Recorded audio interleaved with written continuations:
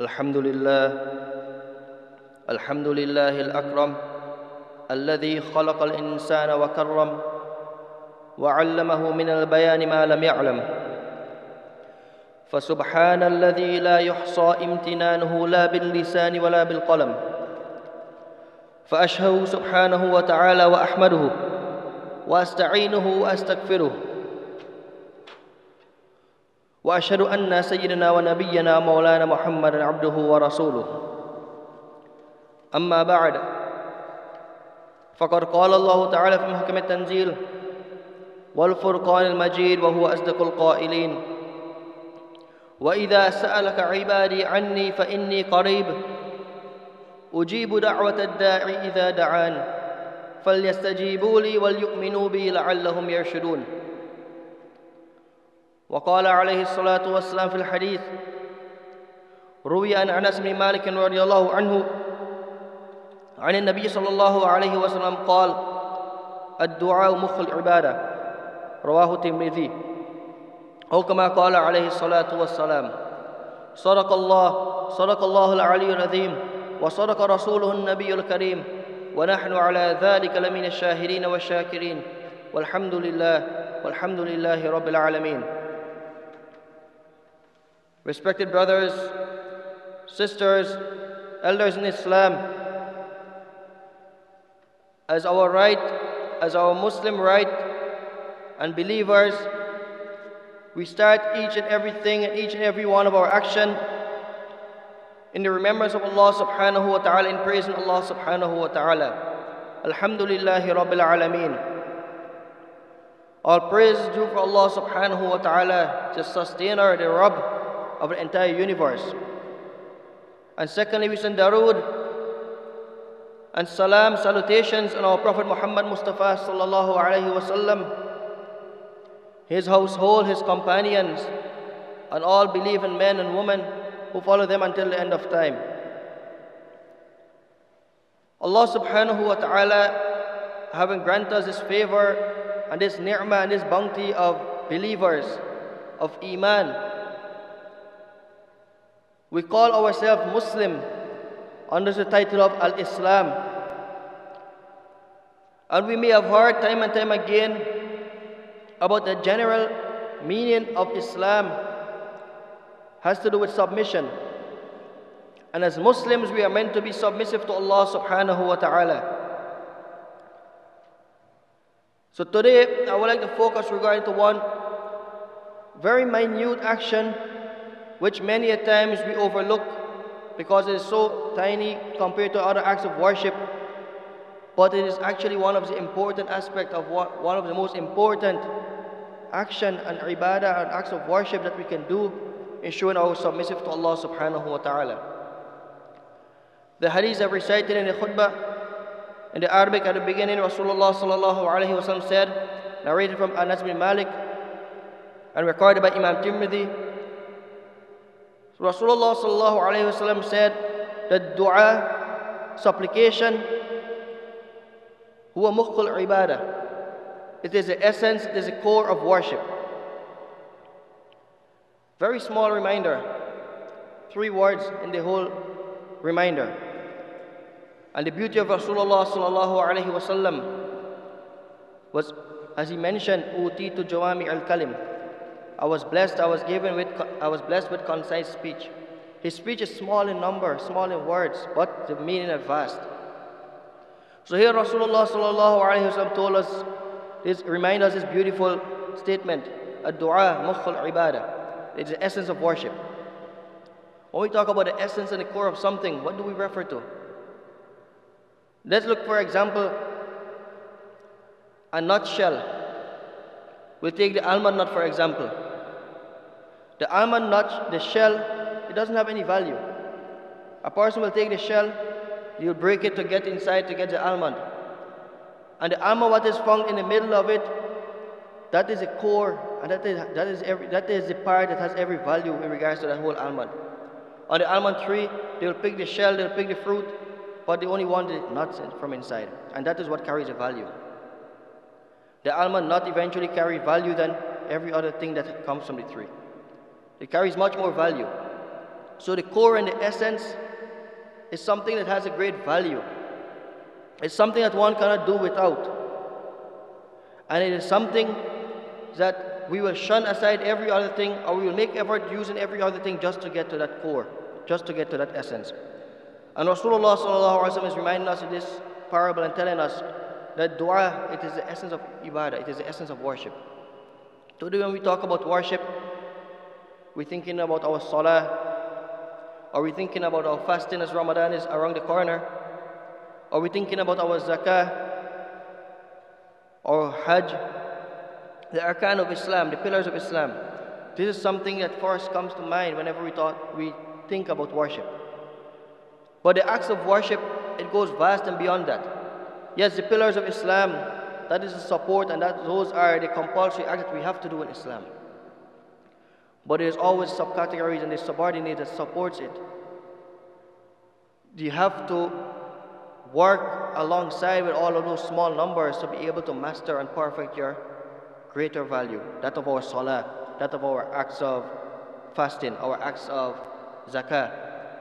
So Rasulullah sallallahu alaihi wasallam come back and he's comparing the act of dua, and he's saying that this act is the core of ibadah.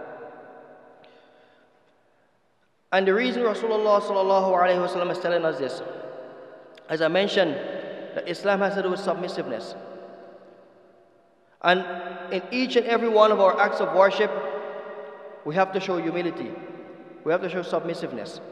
Our salah that we pray in our salah, we have to show our humility to Allah subhanahu wa ta'ala. But with all of the acts of ibadat and acts of worship, there is none which is as brief as dua, and it entails from the beginning to the end that of submission. Because let's ask ourselves, what is dua? What is supplication? We're asking from Allah subhanahu wa ta'ala. If you're asking from someone, what are you showing? You're showing your need. You're showing your weakness. You have to humble yourself. You show humility. So the act of dua, it entails from the beginning to the end.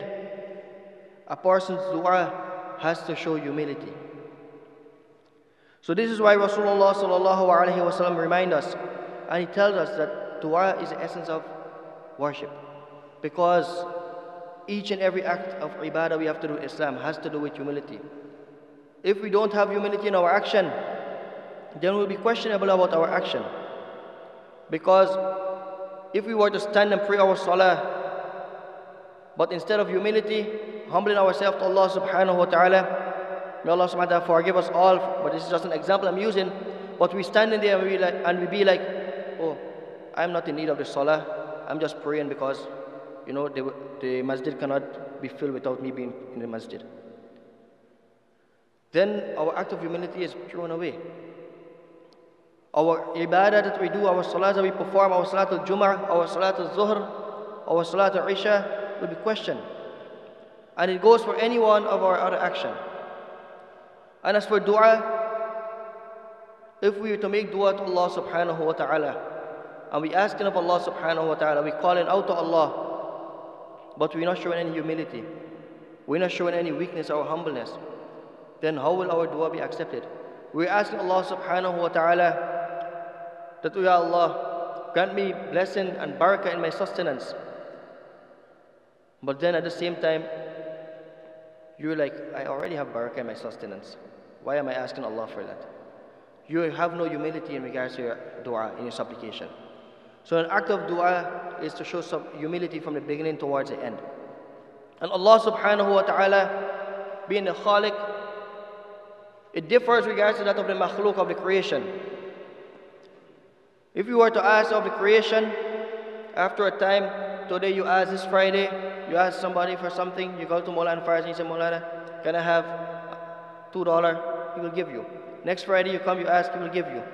By the third Friday, you ask, even though he may give you, or even before he give you, he will tell you something. He will be like, you know, brother, why don't you make some effort and why don't you do some work? Why don't you put some effort from your side to involve and have an income?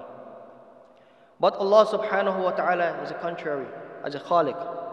As Rasulullah sallallahu alayhi wasallam mentioned again, hadith from Abu Hurairah radiallahu anhu, that Rasulullah sallallahu alayhi wasallam said, "Man lam yas'alillah yaghdab alayh."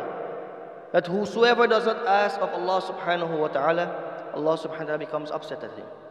Allah subhanahu wa ta'ala becomes angry.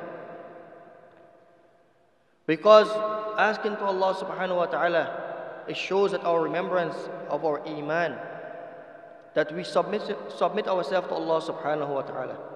So we turn back and ask of Allah subhanahu wa ta'ala. We don't ask of insan, but first priority, we run to Allah subhanahu wa ta'ala.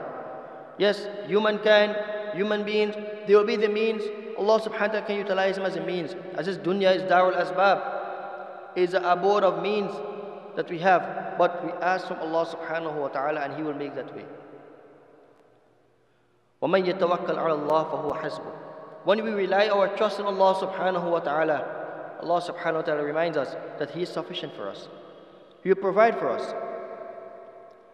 As one famous example I always like to use for that, because coming from back home or from Guyana, those people who know about farming, or people will have the chicken pen, they mind the chicken, and if you have to feed that chicken, or you feed that animal that you have, and you put the feed at one place, it will come easy and take it.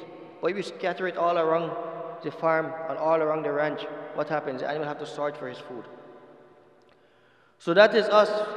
When we submit ourselves to Allah subhanahu wa ta'ala, that is the like of us as humankind, as believers. When we ask of Allah subhanahu wa ta'ala, He will make the means in this dunya. But we ask of Allah subhanahu wa ta'ala, then He will make a way for us. So Allah subhanahu wa ta'ala gets upset when we don't ask of Him. Mankind, on the other hand, they get upset when you ask from them.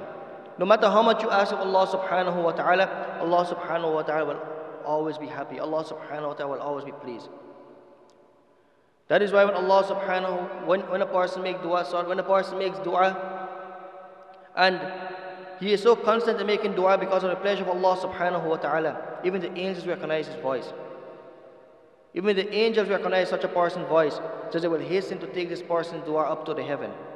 But when there's a person that doesn't submit himself to Allah, he hardly makes dua, he hardly calls on Allah subhanahu wa ta'ala.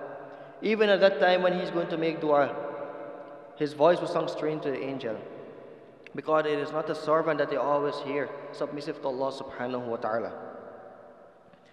And Allah subhanahu wa ta'ala, He will continue to give us no matter what we ask, no matter how much time we ask.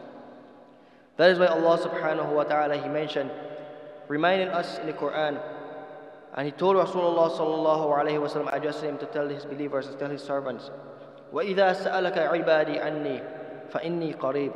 That when my servants ask you, O Muhammad sallallahu alayhi wa sallam, when they are asking you regarding me, regarding of Allah subhanahu wa ta'ala, tell them, Inni qareeb, I am very near. And Allah subhanahu wa ta'ala mentioned in the Quran how near. They are closer to us than our jugular veins. So then Allah subhanahu wa ta'ala continues, Ujibu da'wat ad-da'i idha da'an. That I answer the call of the supplicator whenever he calls. I answer his call. فَلْيَسْتَجِيبُوا لِي. So let them respond to me. Respond to call to Allah subhanahu wa ta'ala. Allah subhanahu wa ta'ala is willing to accept our dua. فَلْيَسْتَجِيبُوا لِي وَلْيُؤْمِنُوا بِي لَعَلَّهُمْ يَرْشُدُونَ. And let them believe in me so that they may be righteous. Allah subhanahu wa ta'ala, my respected gathering, His mercy, His treasures is vast. It is never ending. مَا عِنْدَكُمْ بَاقٍ وَمَا عِنْدَ اللَّهِ مَا عِنْدَكُمْ يَنْفَدُ وَمَا عِنْدَ اللَّهِ بَاقٍ. Allah subhanahu wa ta'ala said, whatever is by you, yanfud, it will end, it will terminate, it will finish, it will extinguish. But وَمَا عِنْدَ اللَّهِ, whatever is by Allah subhanahu wa ta'ala, it is back, it is everlasting, it is all remaining. It will always be there. His treasure does not diminish, no matter what Allah subhanahu wa ta'ala give us, no matter what we ask of Allah subhanahu wa ta'ala, He grants us. And we have to be hopeful of our dua always being accepted of Allah, by Allah subhanahu wa ta'ala. As Rasulullah sallallahu alayhi wa sallam mentioned, narrated by Imam Tirmidhi, by Ibn Abi Shayba, a hadith came from Abu Mas'ud. He said that Rasulullah sallallahu alaihi wasallam had told them that a dua of a person is always accepted in one of three ways.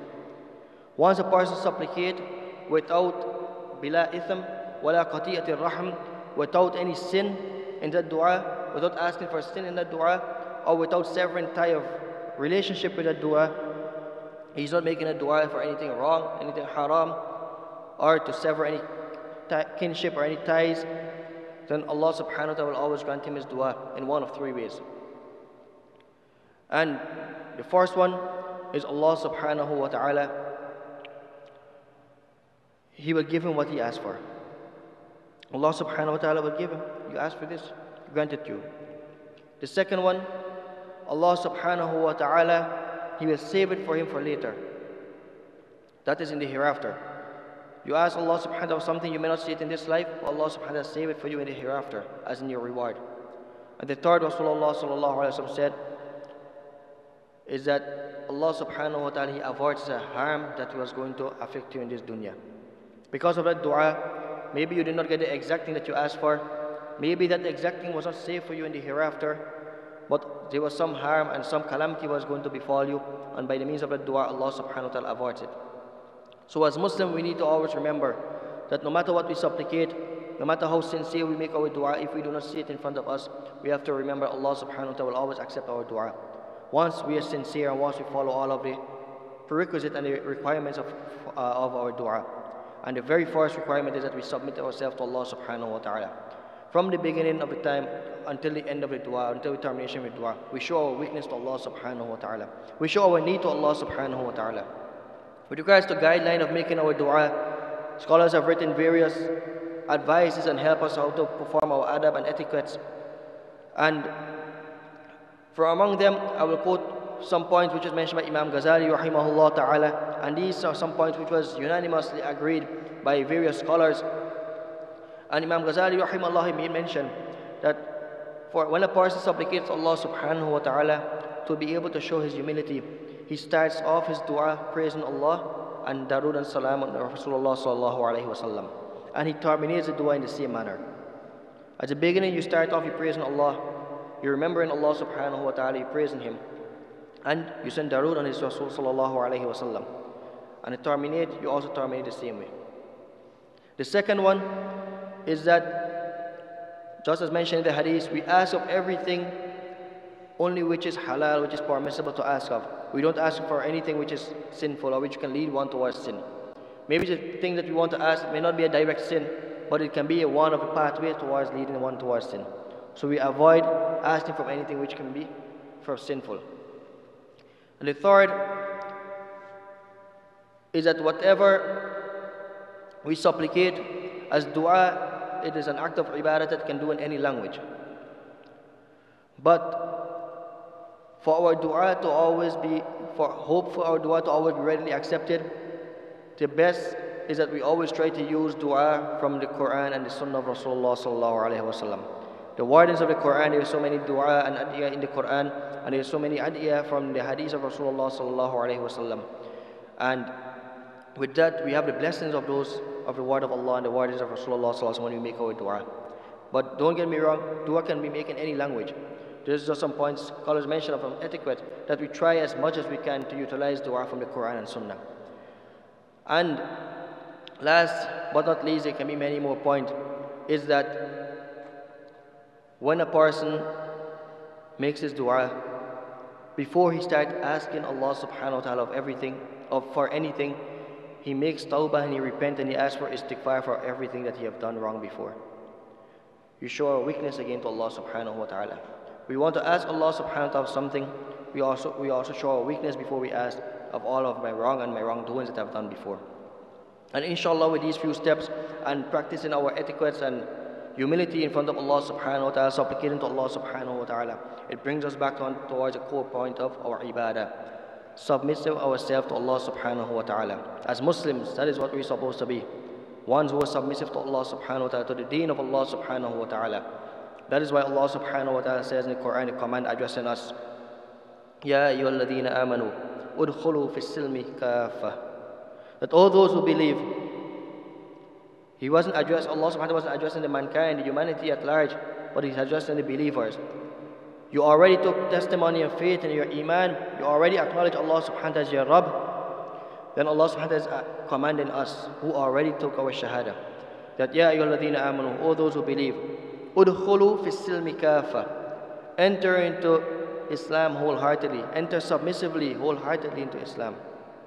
Submit yourself to Allah subhanahu wa ta'ala, submissively, willingly, without a doubt. So we show our meekness, we show our weakness, and we show our lame and our ajziyah, our du'fa, our humility and humbleness in front of Allah subhanahu wa ta'ala, that we cannot do anything without Allah subhanahu wa ta'ala's permission, and we will only get things what Allah subhanahu wa ta'ala permits. And one quote, reminder I would like to close off this khutbah with is that, you know, the famous statement we always use, we've heard time and time again, people mention that dua, it moves mountains, it moves rocks.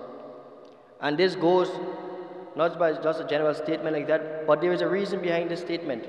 If we were to look at it into the history, Rasulullah sallallahu alaihi wasallam told us of a story of an incident that took place with three companions of the cave. For those who may have read in stories of Islam or in ahadith, you may have come across it. Rasulullah sallallahu, I'm just giving a gist of the hadith. Rasulullah sallallahu mentioned of these three young boys. They ran away because of their tongue. The people were oppressive towards them, and they had believed in Iman, and they had believed in Allah subhanahu wa ta'ala. So they ran away from their people, and they went and seek refuge in a cave because of rain. And whilst in the cave, a rock came and blocked the entrance of the cave. And what did these three young men did? They each started making dua. The first one made his dua. They decided that we all make dua of something sincere that we did in our life, and the other two will say Ameen to the dua. And like this, the first one made his dua, the second one made his dua, the third one made his dua, one after the other, and like that the rock keep moving. So the statement that goes that, you know, dua moves rock, it moves mountain, it is here from an instant Rasulullah sallallahu alaihi wasallam told us that with dua, anything is possible. With dua, we ask Allah subhanahu wa ta'ala, we show our humility to Allah subhanahu wa ta'ala. Any and everything is possible. So we pray and beg Allah subhanahu wa ta'ala to give us understanding of this dua that we have, this weapon that we have. Let us not take it for granted.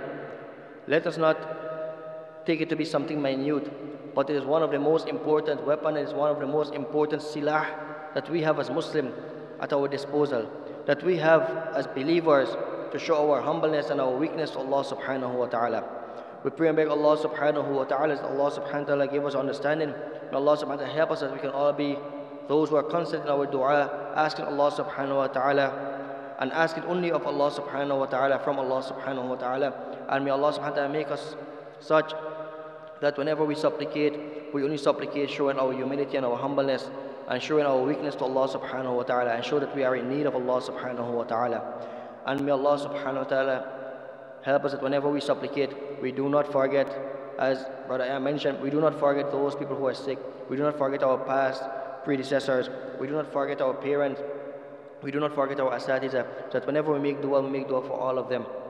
Because where we are today is due to the effort that they have created. It's due to each and every one effort that has bring us, you and I, here today. So may Allah subhanahu wa ta'ala protect them all those who have passed away. May Allah subhanahu wa ta'ala grant them bliss in their grave, and may Allah subhanahu wa ta'ala grant them success on the day of Yawm al-Qiyamah. May Allah subhanahu wa ta'ala cure all the sick, and may Allah subhanahu wa ta'ala grant them shifaan kamila wa ajila, hastily recovery, and may Allah subhanahu wa ta'ala grant them such cure as which there will be no traces of their sickness. And may Allah subhanahu wa ta'ala bless all of us who is sitting here, grant us all understanding of deen. May Allah subhanahu wa ta'ala save us all from any calamity that is to befall us. أقول قولي هذا وأستغفر الله لي ولكم ولسائر المسلمين.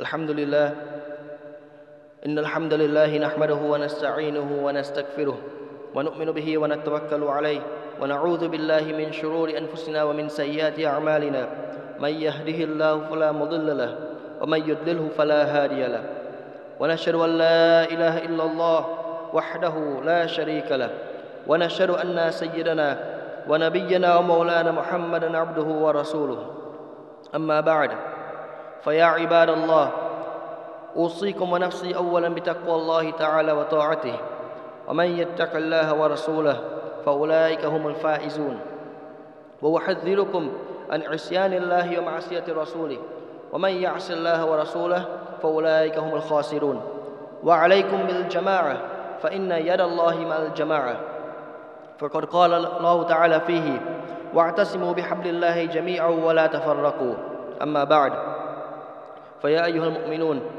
قد أمرنا الله تعالى في محكم التنزيل مخبرا وآمرا إلينا يا أيها المسلمون فقال تعالى إن الله وملائكته يصلون على النبي يا أيها الذين آمنوا صلوا عليه وسلموا تسليما وقال عليه الصلاة والسلام في الحديث من صلى علي واحدة صلى الله بها عشرة اللهم صل على محمد وعلى آل محمد كما صليت على إبراهيم وعلى آل إبراهيم إنك حميد مجيد اللهم بارك على محمد وعلى آل محمد كما باركت على إبراهيم وعلى آل إبراهيم إنك حميد مجيد وقال عليه الصلاة والسلام في الحديث آخر أرحم أمتي بأمتي أبو بكر وأشدهم في أمر الله عمر وأصدقهم حياء عثمان وأقضاهم علي وفاطمة سيدة النساء أهل الجنة والحسن والحسين سيدا شباب أهل الجنة وحمزة أسد الله وأسد رسوله اللهم اغفر العباس وولده مغفرة ظاهرة وباطنة لا تغادر ذنبا رضوان الله تعالى عليهم أجمعين وعن كل صحابة الباقين ومن تبعهم بإحسان إلى يوم الدين الله في أصحابي لا تتخذهم غرضا من بعدي فمن أحبهم فبحبي أحبهم ومن أبغضهم فببغضي أبغضهم وخير أمتي قرني ثم الذين يلونهم ثم الذين يلونهم اللهم انصر الإسلام والمسلمين واخذل الشرك والمشركين ودمر أعداءك أعداء الدين اللهم انصر المسلمين المستضعفين في كل مكان وفي سوريا وفي فلسطين وفي أفغانستان يا أرحم الراحمين اللهم أخرج اليهود والنصارى من قلوب المسلمين وأخرج الأقصى من يد الكافرين آمين يا أرحم الراحمين عباد الله رحمكم الله فاعلموا أن الله تعالى أمركم بالثلاث وينهاكم عن الثلاث فقال تعالى إن الله يأمر بالعدل والإحسان وإيتاء ذي القربى وينهى عن الفحشاء والمنكر والبغي يعظكم لعلكم تذكرون اذكروا الله يذكركم وادعوه يستجب لكم ولذكر الله أكبر والله يعلم ما تصنعون قوموا إلى صلاتكم يرحمني ويرحمكم الله